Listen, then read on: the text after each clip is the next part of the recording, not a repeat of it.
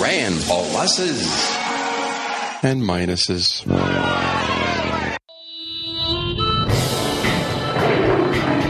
Welcome to the Lions of Liberty podcast. Here is your host, your guide, your shining beacon of liberty, Marc Clair. Well, here we are. Once again, we bring you another edition of the Lions of Liberty podcast. This is episode number 186. And that means if you're playing along at home with your bingo card, you can find the show notes at lionsofliberty.com/186bingo. Bingo! Hey, who is that? Jumped in early, but hey, why not? We'll just get into things because I do have a special guest in the studios today. We actually have not spoken in quite some time, at least in Lions of Liberty continuity. We have spoken in real life a little bit, but you were out with a little, what was wrong? What was ailing you? Well, I had some back surgery on a herniated disc, which I'm not going to recommend it to our listeners. Let me tell you, if you can avoid it, avoid it. Do drugs, kids. Do not do back surgery. All right, but you did back surgery, so you're not really setting a great example here. No, that's true. I did do it. You just do it for fun, or I did it. Just for, I just like to throw in a little back surgery here and there. Always wanted to try back surgery. New experiences, I had to do it. I was in so much pain, so I'm glad I did it overall. I'd say but it's been a long recovery process. It's annoying, so I'm edging my way back into society slowly. And so much has changed. There's so much chrome everywhere. The world around me is different. Now, Brian, I got to just ask, have you had any difficulties dealing with your insurance companies throughout the process of this surgery? And this is not a pre-planned plug, although it might turn into one. I am actually curious. Well, to be honest, I have not. I have insurance through my work, so I'm all right. Really, I'm taken care of, fortunately. I'm not an independent contractor. Low deductible. Yeah, I mean, it's like my deductible. I'm going to have to pay about 20% of the surgery cost. Now, I've not gotten the bill yet. Oh, yeah, okay. So that's going to be the exciting time. Maybe we'll readdress this question when you get the bill. A special edition of, oh my God, this bill is huge with Brian McWilliams. So we'll see how that turns out. It might be very terrifying. All right, but if your work does not provide you insurance and you do purchase your own, as I myself have for the past, 8 or 10 years, God, I'm old, then you might want to seek an alternative from our great sponsors at Health Excellence Select, because they have this great thing called health sharing, and they have this entire system to manage your health care for you without having to deal with bureaucracy, because these guys are actually a nonprofit, and they're just setting up a system where we can all share each other's medical costs. Like-minded people. It's actually called Liberty Health Share, the health sharing group. So hey, what's better than that? So please do look into our sponsors at Health Excellence Select. It's a great alternative to the standard Obamacare insurance out there for those of you that have that choice to make. So you can find out more information at lionsofliberty.com/health. Isn't that lovely? It is. And speaking of health, so as we mentioned, I had this surgery and they put me under. They put me deep under. I didn't feel anything. I went in there. They gave me some Valium. That eased me into it. And then the guy, that's all I remember basically. Is I remember being wheeled into the emergency room or the operating theater. And then that was it. Operating theater, is that what it's called? Theater. Yes. I hope there were people watching from the rafters, like in the old school style. Don't med students do that sometimes? They stand around and watch? Yeah, they drop Junior Mints into your chest like on Seinfeld. There you go. I think that was a Seinfeld. There's a reference. But here's the thing. Now, we're here for a very special show. We are. I'm a little sad, I'm not going to lie. It is sad. Well, we'll do some other, sort of the little hits, Okay. We won't reveal them yet, but there'll be more coming. This isn't the end for us? Well, it's not for us, but it is for what the show is. And what is it? The final edition of Pauluses and Minuses. And Minuses. So when I woke up from my anesthesia, the world had changed momentously. How, you might ask? Was there a zombie apocalypse? No, fortunately, I brought my shotgun, which did not go over well trying to get You were expecting that, though. You just woke up in the surgery bed with a shotgun. Hell, either a zombie apocalypse, a Godzilla apocalypse, a metal apocalypse, if you like that show. Zika virus. Yeah, Zika. I love, reminds me of the old drink. I don't know what I'm talking about. Sounds like, you're still under the effects of the... I'm trying to remember that Zima. It reminds me of Zima. The Zima virus. I was going to say, it sounds like a delicious water alternative. Yeah, it really does. It's too bad. I trademarked it, and then this virus came around. Screwed me. But no, the world had changed. How had the world changed? Rand Paul was no longer a presidential candidate. Oh, no. Yes. So right off the bat, I think we can say that in and of itself qualifies as a... Minus. Of course, this is on the heels, of his campaign promising us that Iowa was going to be this big momentous thing, that he was going to shock the world, that fireworks of liberty were going to shoot off. And of course, Rand got 5% of the vote. Yeah, what happened to all those precinct captains? Yeah, exactly. They were the only people that showed up. They were apparently the ones who voted, and 6 of their friends each. Literally. I'm not making those numbers up, because Ron Paul got a little over 7,000 votes, and he had a little over 1,000 precinct captains. So quite literally, each precinct captain got an average of 6 other people to come and caucus for Rand Paul. Which is awful. I mean, does that surprise you? I mean, you don't. That means. I mean, everyone's got 6 friends, so I got to think they each got 6 friends, and then did no actual political outreach on top of that. Well, clearly they should have signed up their dogs and dead people, like I've read, as possible. Yeah, and in all seriousness, I don't want to downplay the efforts of good Rand Paul supporters who are out there working hard in Iowa. I know it's not easy to convince people to vote for a candidate. I know it's not easy to get people out to caucus, and I know a lot of you were out there, at least 7,000 of you, so I definitely do appreciate the people that were out there, because look, at the end of the day, we spent a lot of time criticizing Rand Paul, but I mean, I miss him already.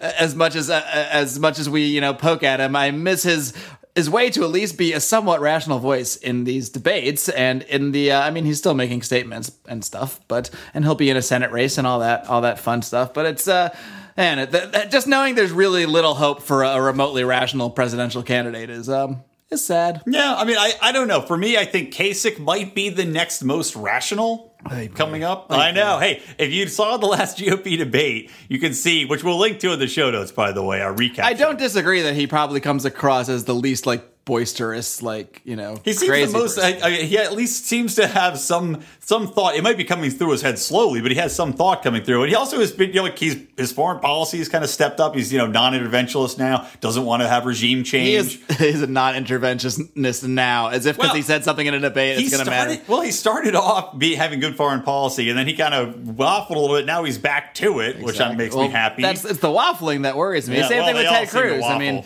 Ted Cruz sounds good to Liberty people 1 minute, the next minute he sounds like a total neocon, because all these guys are doing is they're doing the Rand Paul walk, actually. They're walking the lines of reason and warmongering and torture and all the stuff that all the keywords that to get votes from one area, all the keywords to get votes from another area. And I don't trust any of them, because they're all doing the same thing. The only one who's really not, he's doing a different kind of trick, a different parlor trick, is Trump. He's just saying stuff all over the place, all over the map. Oh, yeah. Well, did you see his response to the Pope, where the Pope had said it was unchristian to want a wall? And then he broke down Trump's response was so on message. He hit every point about winning and losing and staying on Christianity. And he hit all of his and how wizard the Vatican marks. Has a wall around it. He's like, well, I mean. Well, I said, why don't they just put a Pope mobile around the U.S.? Then everybody wins.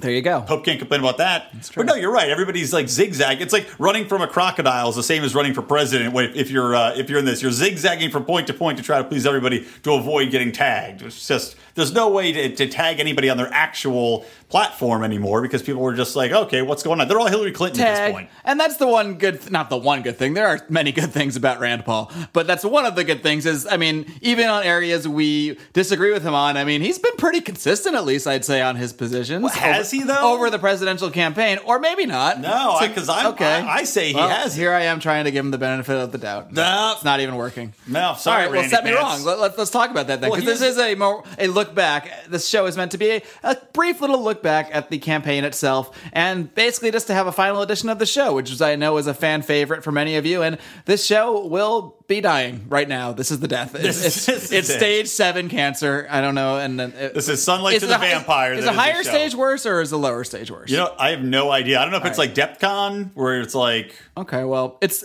a really bad stage of cancer. Yes. And by the end of the show, Rand Pauluses and Minuses will die a grisly death. So get ready for that sound effect. I don't know why it has to be grisly, but that seems like it'd be appropriate. But don't worry, we'll still do some fun stuff in the future. We'll figure it out. So, but to your point, saying that Rand was, stayed on his point, I agree for the most part he did. But you look at his campaign and how he started off being very, I'm quasi-libertarian, and then he slowly, as the campaign went sour, got away from his GOP points and started embracing more libertarian points. So that was a definitive change that happened through the campaign, and I think that that's part of what the demise, basically. I don't know. I kind of saw it as just a product of the debate questions a lot of the times. Some debates in the beginning were focused more on, like economics or the budget. And then he just kind of, in that stuff, he doesn't really sound that much different than other Republicans. I mean, he definitely sounds different than, say, Rubio. Maybe, now different than Ted Cruz. Now that Ted Cruz is out there saying he wants like a bigger military budget than George Bush had and all this stuff. So, but yeah, basically when he's talking about the size of government and economics, like, he's not compelling. He's not gonna fire anybody up at all. He just kind of sounds like a standard Republican. The Republican line of, shrinking government, lowering taxes. I mean, it's stuff I agree with, but it's not, it's nothing that's gonna fire people up. It's nothing that makes you stand out. And then when he finally did get some more questions about relating to criminal justice reform, like that good YouTube question regarding Ferguson, that's where he starts to shine a little bit more, because that's where he really is able to separate himself. And I just saw that a lot of that stuff just kind of coming as debate questions got tossed to him in different ways. Well, yeah, he had to wait on justice reform, which, he could have brought it up in an opening or closing statement as well, True. Let's not forget. But also his foreign policy, that's a main point of differentiation between Rand and everybody else, because Rand, at the very end, finally was like, hey, we got to stop messing around in the Middle East. We have to absolutely stand up to regime change. Look at the power vacuum that's going on. Look at what's happening with ISIS. This is our fault. This is all due to blowback. So he didn't get into that until very late on, because he didn't want to piss off the GOP base. So overall, though, would you say that, is it Rand's actual positions that were inconsistent, or is it just the subjects that he talked about weren't consistent? I guess you could say that the topics talked about were, inconsistent, because he didn't make it a point to talk about the things that he believed that were kind of differentiating from the GOP base. He kind of just, glazed over them. He just was happy to not bring them up lest he be targeted by the more conservative people that tie into the mainstream. Yeah, and like you said, he did have chances to bring it up, because everyone gets an opening statement, everyone gets a closing statement, and he very well could have brought up issues of criminal justice reform, of the war on drugs, of the two Americas, anything like that. Just to lead people down that path and really show them that I am different. I think about things differently than these people, or to put out his views on foreign policy, which he never wanted to address. His closing statement was always basically, look, I'm an eye surgeon. I want government so small you can barely see it. And I'm an eye surgeon, so I know what the size of that's supposed to be. Haha, yuck, yuck. And anyway, can I just go back to the Senate now? Like, he really seemed uninspired to me. I'm honestly, through most of the campaign. I'm not saying he isn't. Maybe that's just his demeanor. Maybe he just doesn't have that super fiery side that Ron Paul had up there. But to me, I just never thought this was it never felt like he really, really wanted to be president. He didn't really feel like he really wanted to be there pushing this message. So I'm not sure what he was doing up there, to be honest. I think he was not ready for the fight that was ahead of him necessarily, because he had so much momentum going into his announcement that he was running for president. Time had been like, the most interesting man in politics, and national polls comparing him to Hillary Clinton. Heck, why didn't he start off an opening statement with, well, Time magazine actually called me the most interesting man in politics, and here's why. Right. And then put that message out there, and look how different I am. Oh wait, Time is covering me, so maybe I am a viable candidate. Maybe I am one of the, if you people are afraid of the Democrat winning and putting in a new justice, Supreme Court justice or whatever, because even before Scalia, they were saying the next president's probably going to put 2 or 3 in. So, it's at least one. It's probably maybe under Obama, maybe not. We'll see. But, it's just... Well, that, or just come out and explain why you are the definitive new face of the GOP. Why it needs to change. Why this is necessary. How the people that are backing it, there's more independents right now than there are Republican or Democrat. It's like 41% to, 29 on one side and 21% on the other side. You know what I hate about independents, though? They always end up voting for they is bitches, and that is an inside joke that most of you will never ever get. Hopefully never will know. Anyway, we might let you on the inside someday. Maybe. No, but the thing that annoys me about independents is that they always end up voting for a Democrat or a Republican. It's just that they're waffling about which one because they aren't ideologically wed to one party. But statistically, those independents, when they do go to the polls, it's not like that percentage of people is voting third party. No. They're not independent. They're dependent on the two-party system. That is an excellent point. They're just not wed to one side of it. But they're not they're not independent. I have voted third party since 2004, not to tout my creds. I'm just saying I'm independent because I'm not independent of the two-party system, whereas most, quote, independents are not. No, it's a good Rant point. Complete. That's a very good point. And, we could bemoan the two-party system for a long, long time. It would take longer than this podcast, but I want to bring us back to the topic of Rand Paul specifically here. Okay, it is his last show, so I suppose we can talk about it. Yeah, slightly, but let's get into a little bit so as not to go on too long. Let's get into a little bit about the takeaways from his campaign. He ran. Let's just say right now, do you think it was a good thing that Rand ran for president? That it occurred. Okay. I'm going to say no. Wow, okay. I'm not saying it's necessarily bad. Maybe time will tell. But to me, Ron Paul had built a lot of coalitions along the way.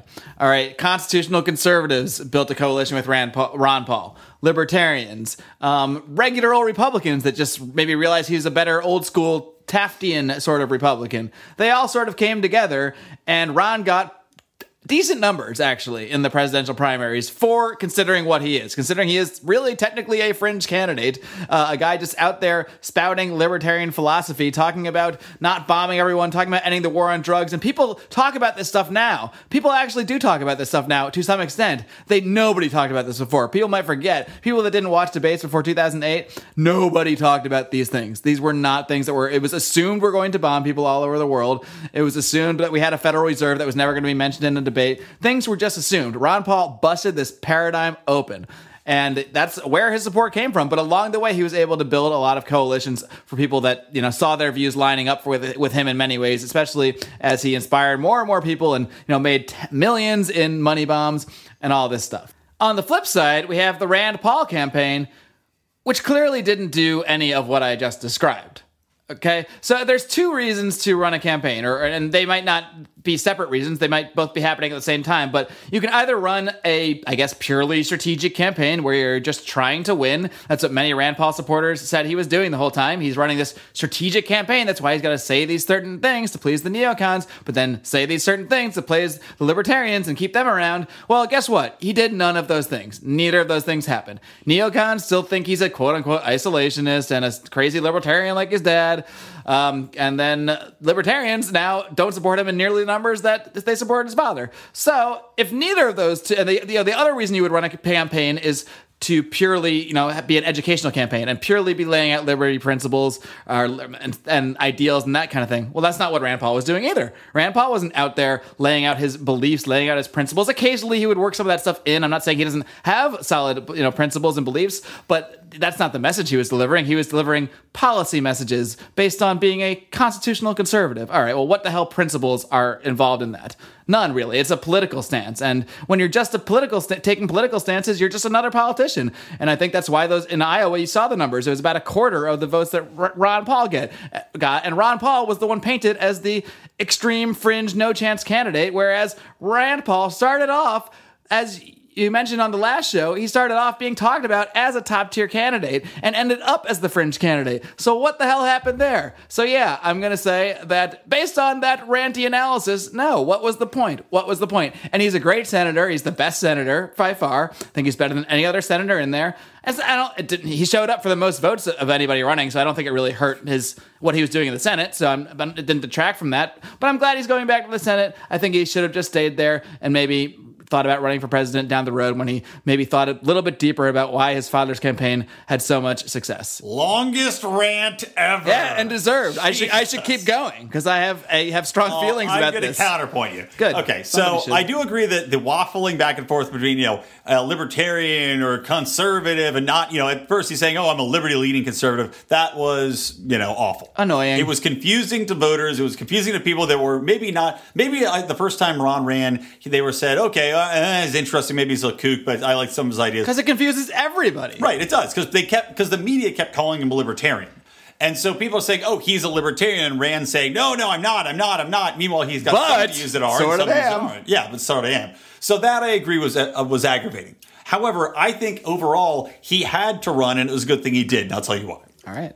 Now, as you mentioned, Time had him labeled as the most interesting man in politics. All this was building up, so there was going to be no better time than now, essentially. And I'm actually gonna undermine my own point a little bit about. Cool, good. That will make my job easier. But getting back to the point, now I feel though it was important that he did run because not only is you had Ron Paul who had a good amount of support, still a fringe candidate. Then you've got Rand coming in who was viewed from the get-go though as a mainstream candidate. Now he effed up his campaign. We're not going to lie about that. He didn't run it well. His campaign had a lot of missteps in the way they went about things, the way his positioning was, but he was viewed as a mainstream candidate and given that status from day one. What he did with it from there, too bad. So that's good. We've got a libertarian that's now being accepted as a viable option to elect.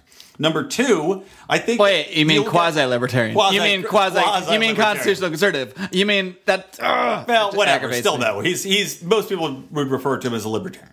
So then you look at what's happening now on... And I'm sure we'll be talking about this soon, but because of the libertarian movement gaining more momentum, because a lot of people are still latching onto those ideas that are out there and still feel strongly about this, there is, for the first time I can remember, an actual debate for libertarians being aired on a real network. Holy shit! All right, now, that's a good point. Now, would that have happened if Rand had not run? I say no. Okay, that's an interesting take. And I agree that it's good to have a channel, a place to register that vote, a place to register that energy of libertarianism or individual rights, people that think along those lines, because now, even though Rand Paul is gone, it's true that people like Ted Cruz are courting his voters very strongly. Probably Ted Cruz is stronger than anybody because he's really going after him. Which, if you're a libertarian, avoid Ted Cruz, please. Just stop it. Stop talking about him. We did a whole show about Ted Cruz, cruising and bruising, and let's just say there was a lot more of bruising than a cruising. Black and blue. Bruising's bad, by the way. We will link to that in the show notes for the show, of course, over at lionsofliberty.com/186.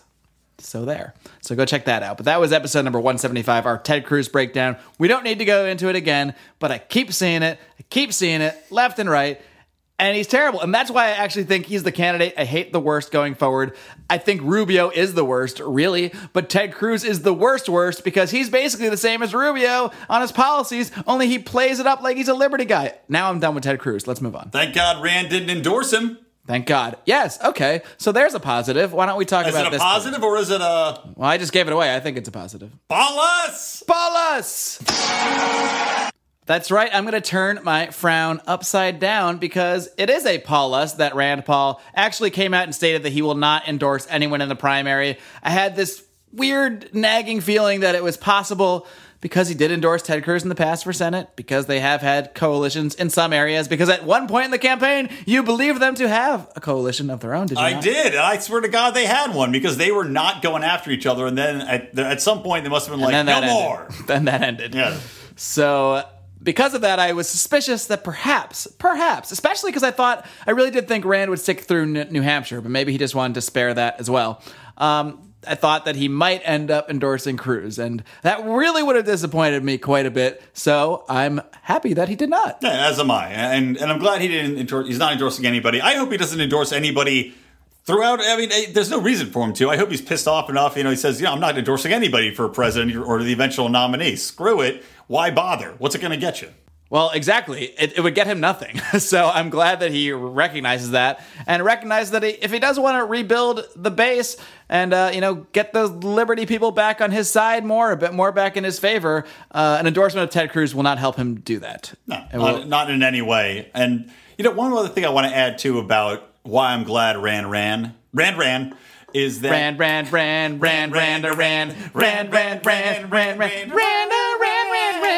He ran for president. Okay, we could do this all day, folks. And we will. And we will as soon as we stop recording. A very special podcast. There's one thing I wanted to bring up, too, is that the topic of justice reform would have never graced the GOP stage ever. I'm telling you, ever.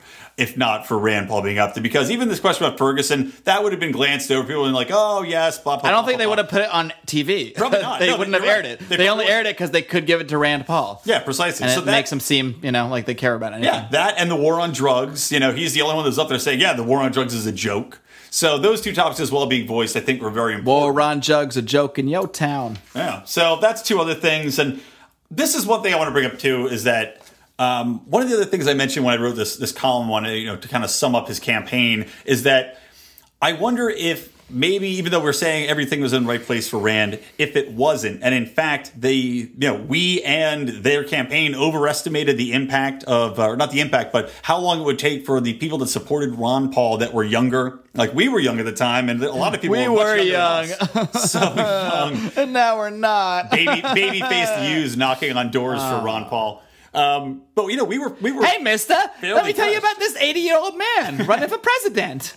No, he didn't give me any. Shouldn't you be delivering the newspaper, little boy? Yeah. Be right back. Extra.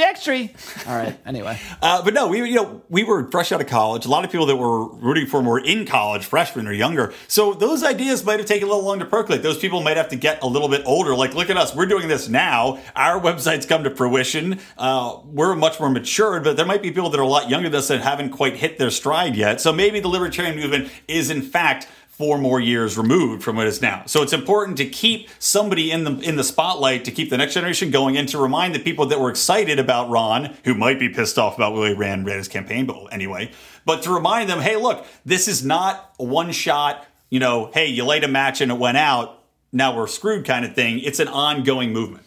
And really, we focus on the presidential stuff so much because it's what people are talking about, it's what people are watching, it's what's in the news. And that's what we want to talk about. What other people are talking about. It just makes sense to analyze things through that lens. But the fact is, in the big picture, you know what? I'm not going to lose too much sleep over who the president is. Because, yeah, there's stuff that matters. Supreme Court justices that they're going to select and all this stuff.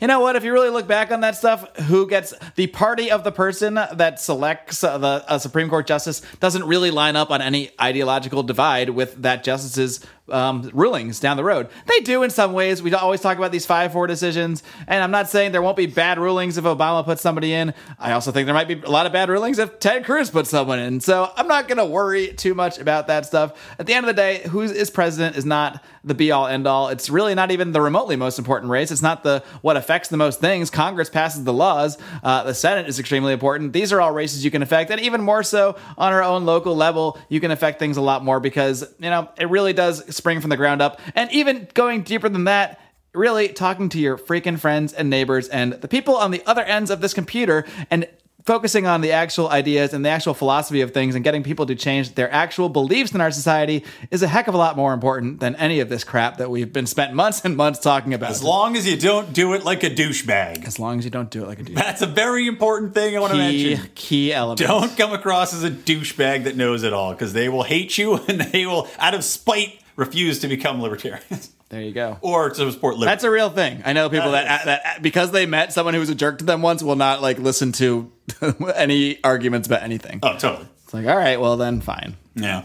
What are you going to do? So that being said, saying, maybe this has inspired another generation, I'll counterpoint myself and say, does Rand's failure actually set libertarianism back, or the liberty movement back? Because he did fail so spectacularly after Ron had more traction and we thought he would, and then he took a step back and he got 5% and dropped out in shame. It's a long question. It is. Well, the crux of the question is this, has it set us back instead? Because it's now, you know what? He had the best shot you could think of, and he still failed. So, Liberty Party candidates are screwed. They're not going to do anything. So why bother? Why bother supporting? Well, that's certainly how their mainstream will spin his campaign. I'm pretty sure of that.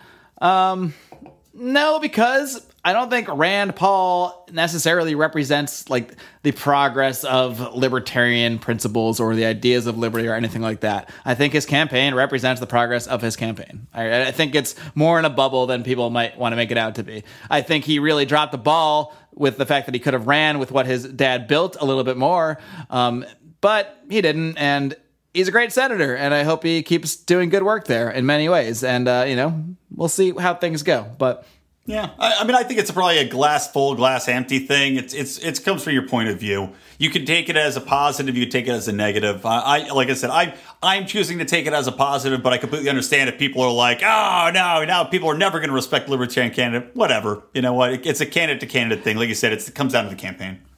All right. So what's our any other issues we got to address from the the almost year-long campaign that you've been covering here. No, I mean, not year-long. I guess in April is when he officially announced, but you've been doing the column, Rand Pauluses and Minuses. For a long time, you can find the full Rand Pauluses and Minuses archive over at, hey, let me do it, lionsofliberty.com/Rand. Good, because I always put in the www. Yeah, you add like HTTP and like all this stuff. HTTP. Extra slashes, more colons. It's like, yeah, let's just keep it simple. Just go to your tripod webpage and anyway. One more thing we could talk about if you want is what's he going to do with the money? What's he going to do with the money, man? Well, he's still got a caucus to pay for it, don't he? Yeah, he does. That's hilarious, isn't it? He's already agreed to pay for the Kentucky caucus so that he could be also in a primary ballot in Kentucky. It's like paying child support for a woman. So he could also run for Senate. It's like Rand's one-night stand. He's got child support payments for the caucus. So now he's going to end up paying for like Rubio or somebody to win Kentucky. What if Donald Trump won the Kentucky caucus and Rand Paul had paid for it? It's so funny. So that's a question I have. Okay, just a last question here, because I do think Rand Paul is going to go back to the Senate and do pretty good work and still be one of the better senators. In terms of senators, whether you think he's the greatest libertarian around, I mean, he's not Murray Rothbard and whatever. Okay, but whatever. But in terms of United States senators, like, he's clearly the best, right? I mean, there's not even by and far for people that value individual rights and that sort of thing, and just general reason and sanity. He's just, I mean, it's not even close. Right. Agreed completely. Even Mike Lee, who I want to like sometimes, like he endorsed like Rubio. I mean, I just want nothing to do with these guys. Yeah. I agree, and hopefully, more people get in the Senate that can give Rand a run for his money as far as who's the most liberty-centric senator is. But maybe you should run for Senate. Me? Oh my God, I forgot. I saw this the other day. I went to go fact check myself. Mike Lee is campaigning for both Cruz and Rubio because I couldn't remember which one. I saw, and it's because he's not endorsing either, but he's campaigning for both of them. That's how waffly that guy is. So watch out for that snake. He's another Cruz type who acts like a Liberty guy, but I don't trust one bit. Yeah, anyway. Great. Because I agree. Yeah, just like you said, there's some things he is pretty strong, and we go, oh wow, good job, Mike Lee. Usually it's like a co-sponsored bill, and then he's like, bomb them all. Right. Like, oh, okay, all right, chill. He's also doing the Rand Paul GOP libertarian dance, although he's far less libertarian. So. Anyway, we will keep tabs on Rand Paul in the Senate. Yeah, we may not do podcasts on him. Maybe once in a while. Once a quarter, maybe we'll resurrect it if something significant happens. Yeah, something really momentous. Maybe he'll swoop back in at a brokered convention. That's what other guys have been telling me this whole time. Yeah, right. Well, I strongly doubt it, but we'll see. Guys, I love your passion out there. I love that you're supportive of this guy, but please stop with the Rand Paul did not drop out. He only suspended his campaign. Look, I support people to go vote for Rand Paul. If he's on your ballot and you support him, vote for him. Don't go vote for one of these other guys to be a front runner. Send a message that that's where your votes are. I absolutely wholeheartedly believe that. But don't live in a fantasy world that Rand Paul is secretly doing some thing where he's going to usher in delegates and win a brokered convention. This is literally what some people believe is going to happen. A lot of people believe it was going to happen with Ron Paul too. This is just not what's going to happen, guys. I hate to break it to you. So just let it go. I will say you will feel freer once you've let this go. I promise you. It's like cutting off an ex-girlfriend. Exactly. I'm sad that Rand will not be able to take part in the libertarian debate. He wouldn't have been let in anyway, but it would have been entertaining. They'd be like, what was all this quasi stuff, huh? Yeah, they'd get torn apart by people, on his stances that were more GOP style, which got to be fun to watch. Be a hell of a debate stage, though. It's going to be Gary Johnson, Austin Peterson, who I've interviewed, John McAfee, who I've interviewed. Love him. Not Steve Kerbell, as of right now, who I've interviewed, who I actually kind of like. As of right now, just based on his positions and based on my own personal conversation with him, well, not personal, it was public. It was a podcast. I'll link to it. I like Steve Kerbell better than the other guys right now, so I hope he gets in the debate. But either way, just the fact that there is a libertarian debate that's going to be on Fox Business next month, we will, of course, cover that in some way, shape, and or form. That's a positive thing. And, perhaps you can credit Rand Paul's presence and in this conversation with, nudging Fox Business, I guess, in that direction to see it as a point of profit to host a libertarian debate. Because if they actually think there's enough people that want to watch this, well, that's something. Yeah, I want to see what the ratings are going to be for that. And hopefully they are high. Yeah. I should count as at least 15 people from Nielsen ratings. I'm going to go steal a box. Go find somebody's house, run in there with a gun, just force them to watch the whole time. All right, so I think it's time to wrap things up. Why get a little crazy for you? It's just hard to let go. It's hard to let go. It's so really hard to say goodbye to Randy Pants. Hashtag Randy Pants. We can bury this hashtag too, I suppose. No, screw that, man. The Randy Pants hashtag lives on with the senator moves. I'll still write about him from time to time. Randy Pants. All right. Keep it going. Hashtag Randy Pants lives on, indeed. And let's see, what else we got going on this week? I've got another interview coming up with the lovely Heather Nixon from the Johnny Rocket Launchpad. That'll be our next interview this coming Wednesday. And then, of course, another Great Felony Friday this Friday. And next week, I believe you will be part of the crew joining us for another GOP debate. That is correct. Show. The never-ending debates. Never-ending. I'm guessing it'll be trimmed down a little bit by then because someone's going to drop out by now. I don't think right? any of them will. I think they're all going to Carson, too? He's going to stay in? Carson's going to stay in at least. He's not going anywhere. He's going to stay in as long as he can. He's like, got nothing better to do. Yeah, exactly. He's still polling like in the 13%. Not really fixing brains anymore, so I figured I would ruining just do brains, this. some would argue. Instead, he's ruining Every time brains. I watch him, I lose a few IQ points. Maybe this is all just Dumbing a me giant. He's going to drop out of the campaign and then just fix all the brains that he just melted during these debates. Pretty good idea. So, well, anyway, yeah, so that's coming up. We'll be going. And then, down the road, I will, Mark and I will reunite on several podcasting endeavors as well. So that'll be. We'll just leave that open-ended. Yeah, open-ended, because God knows how many more debates we have to cover. I'm going to say 75. All right, guys. Well, I do want to thank you all for joining us on this little journey through the campaign of Rand Paul. It was something that started as sort of a one-off podcast and just seemed to click. People seemed to like it, so we kept doing it, and here we are. But thank you all. Thank you very much. Keep listening to all of the podcasts, and we will keep spewing them out. And keep joining the conversation with us. You can find us on social media, facebook.com/Lions of Liberty. You can find us over on the Twitter @Lions of Liberty. And if you really want to join the conversation with us, talk to myself, talk to Brian McWilliams, you can head over to our Facebook forum, our private group at the Lions of Liberty Forum, which you can find over in your Facebook search bar. And until next time, guys, live long and live free. Bye, bye, bye, bye, bye, bye, Rand. Bye, bye, bye, bye, bye, bye, bye, Rand.